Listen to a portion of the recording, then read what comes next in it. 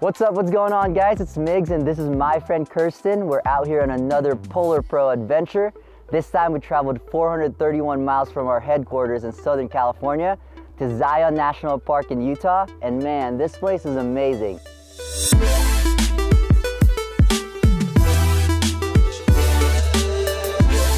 Hit him up with some facts, Kirsten.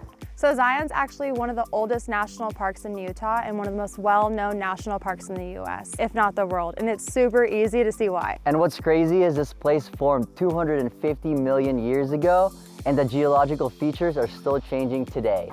While we're out here, we wanted to share with you guys what filters we most often use on photography trips like this one. So on this video, we're gonna talk about when and why you should use polarizing and neutral density filters. And so we're going to share some advice with you that we've learned with using these filters.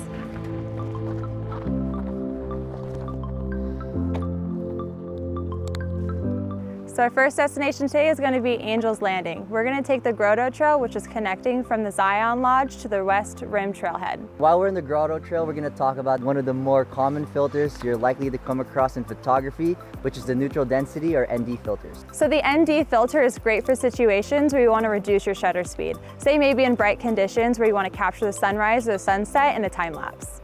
ND filters come in different strengths. The darker the filter means less light is hitting your sensor, enabling longer exposures. So today we're going to be messing around with the ND64, ND1000, and all the way up to the ND100,000. So these ND filters will reduce shutter speed and bright lights to create smooth motion blur on the moving water and blend the movement of clouds against the bright blue sky. It can even help remove unwanted tourists from a long exposure.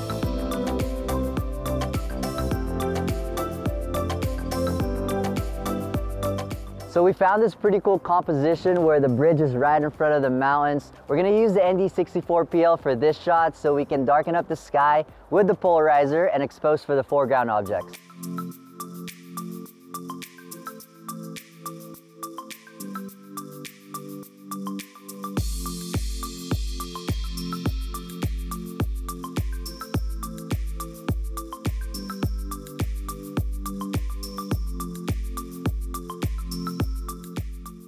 So we've reached a really beautiful spot here at the Virgin River, and we can clearly see Angel's Landing in the background. To illustrate the differences between these filters, we're going to use one of our darker filters, which is the ND1000, with 10 stops of light reduction. So let's get this thing set up and let's get the shots.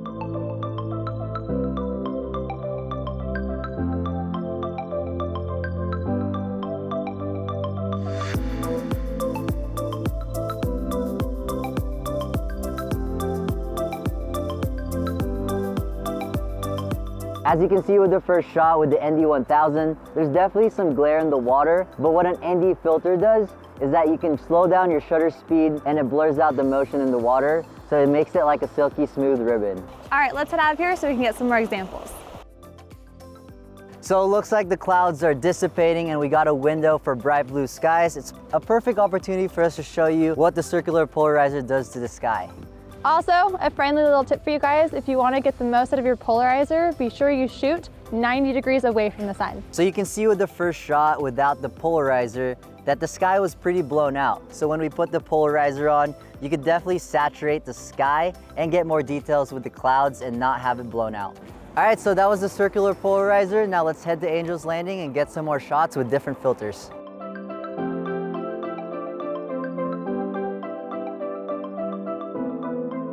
All right guys, so it's getting hot. It's time to shed some layers and then we're gonna continue to hike.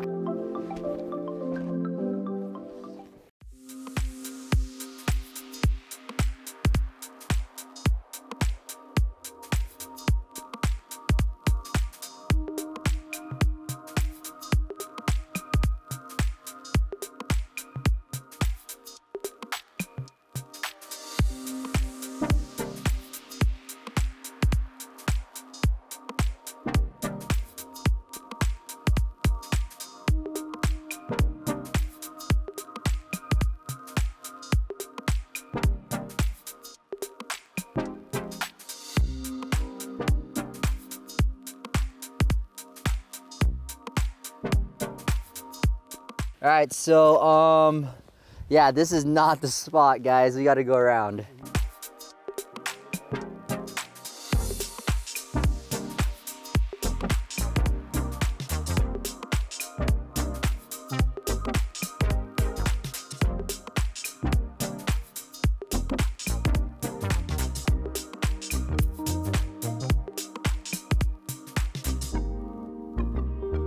Yes! We're here at the top of Angel's Landing. Yeah, so the clouds are moving and it looks like a perfect opportunity for some long exposure photos, so let's get it started.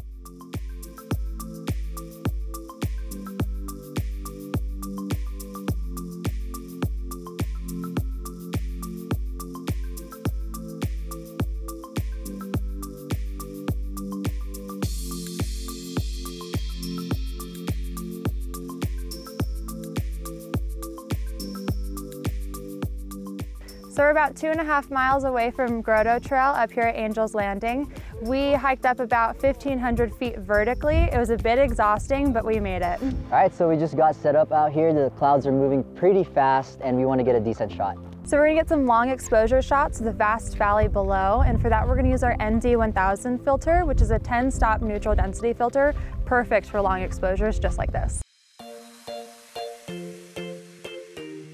For this shot, it's actually brighter than expected, so I'm gonna switch out the ND1000 for the ND100000, and then we'll see what kind of shot we can get with that. So with the ND100000, we're letting in less light, which means we can compensate by lowering the shutter speed, which gives us more motion blur in the clouds.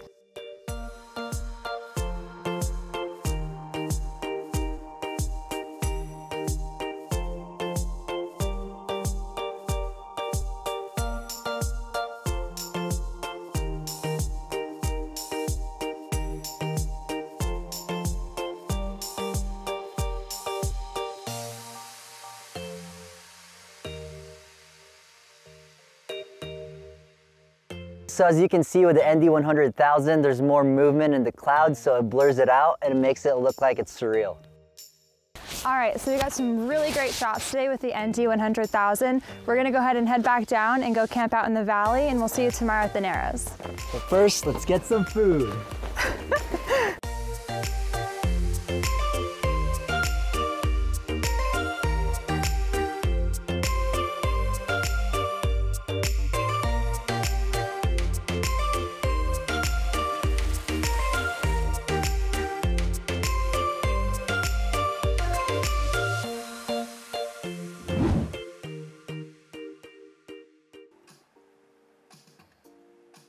Good morning, guys. It's day 2 out here and we're on our way to the Temple of Sinahuava, which is the gateway to the Narrows. Also, the Narrows is relatively slow this time of year, so we're stoked and not too worried about the tourist crowds that summer brings.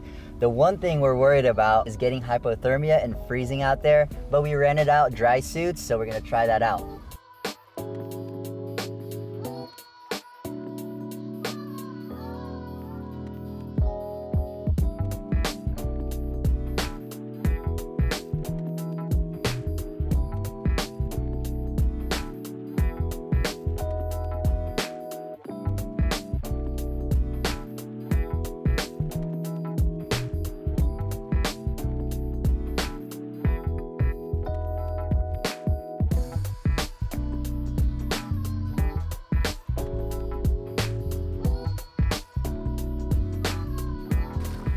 All right, so we just made it to the mouth of the Narrows. The first filter we're gonna talk about is the ND64, which is a 6-stop neutral density that's perfect for mid-aperture shots and low light conditions like what we have here. What's crazy is some sections of this canyon is over 2,000 feet deep and super narrow, so you get some cool lighting effects depending on the time of day. So the ND64 is gonna slow our shutter speed down so we can shoot with longer exposures of 2 seconds or more in this bright light. All right, so let's check out the ND64 in action.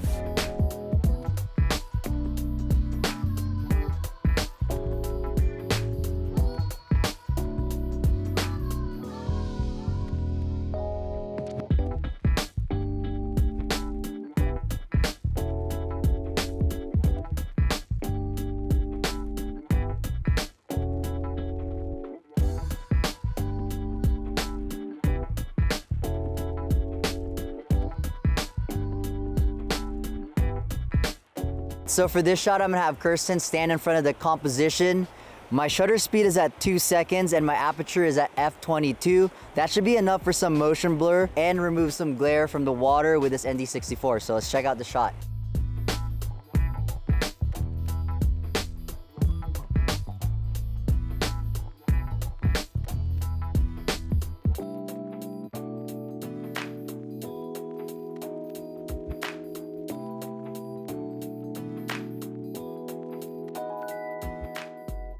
Migs, those are some really good shots. Let's go get some more examples.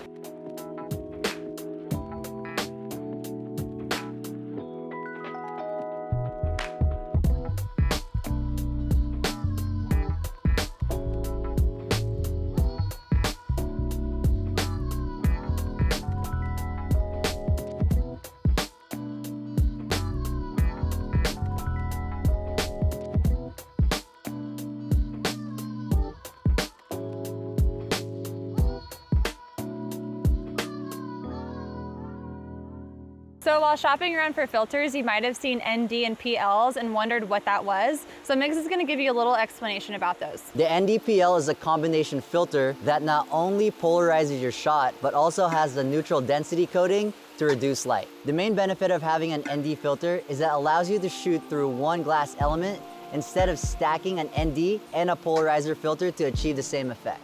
So the more mediums you shoot through, the more your images are going to be degraded and the more artifacts that are actually going to be introduced to your photos.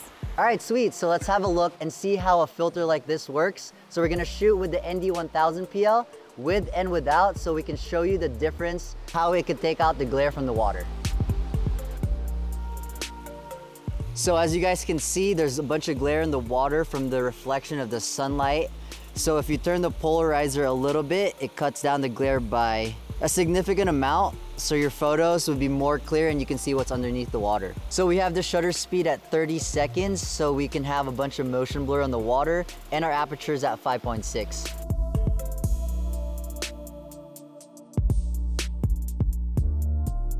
All right guys, so for this one I'm shooting with the ND64PL because I'm trying to expose for the highlights in the background.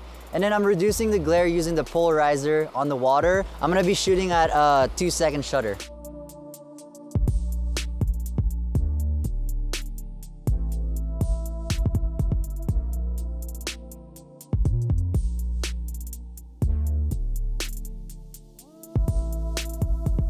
All right, so for this one, I'm still using an ND64PL, but I'm exposing for the water on this shot, but I'm trying to reduce glare by using the polarizer. So yeah, check it out. This first shot is without a filter. You can see that there's no motion blur on the water and there's a bunch of glare. This next shot we're putting on neutral density on, and you can see that by slowing down the shutter with a neutral density, there's motion blur on the water. And for our last shot, this is when we use the polarizing effect of the NdPl, which gives us a really nice effect by taking down the glare and blurring out the motion of the water.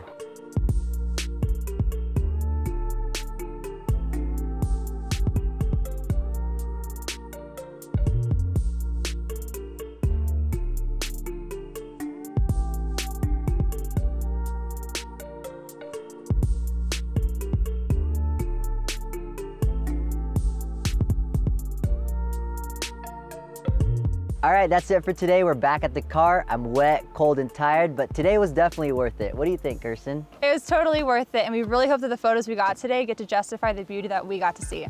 If you guys haven't already, make sure you hit that subscribe button. And we also hope that you guys learned a few things about long exposure photos. Also, join us on our next adventure when we hit Arches National Park. Peace.